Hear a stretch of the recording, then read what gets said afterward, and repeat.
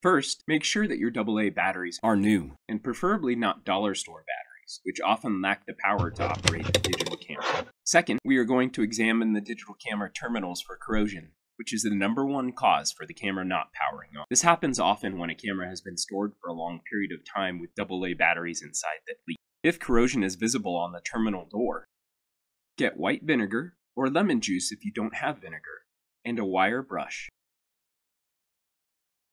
Now you're going to spray the vinegar onto the terminal door. As you can see, it's bubbling when it makes contact with the corrosion, and it starts to eat it away. Get a cloth or rag and clean. If there's only a little corrosion, this might do the trick.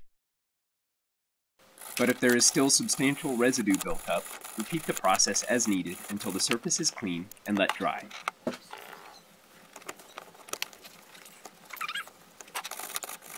Once the corrosion has been cleaned, or your camera didn't have corrosion, get a flathead screwdriver.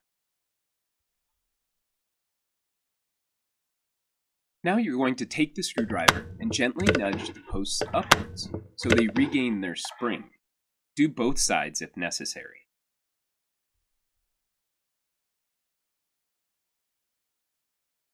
As you can see, the AA batteries are now more elevated than they were, resulting in a better battery connection to both sets of terminals. Now, with AA batteries inserted, the camera should power on normally.